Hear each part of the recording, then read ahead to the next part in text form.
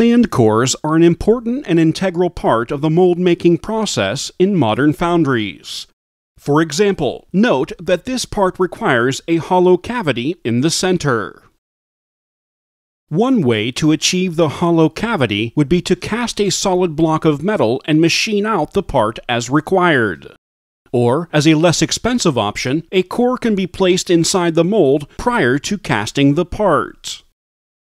As molten metal is poured into the mold, the metal fills around the core, providing a hollow cavity as the casting requires. Cores may also be applied for a number of other reasons, such as to accommodate negative or no draft walls on a casting, to achieve very fine details on a casting surface, such as with air-cooled engine cylinders, to minimize wall thickness and reduce shrink, to enable the proper placement of a gating system, to make multiple layers of casting within a mold referred to as divider cores, and to be a part of feeding aids, referred to as breaker cores.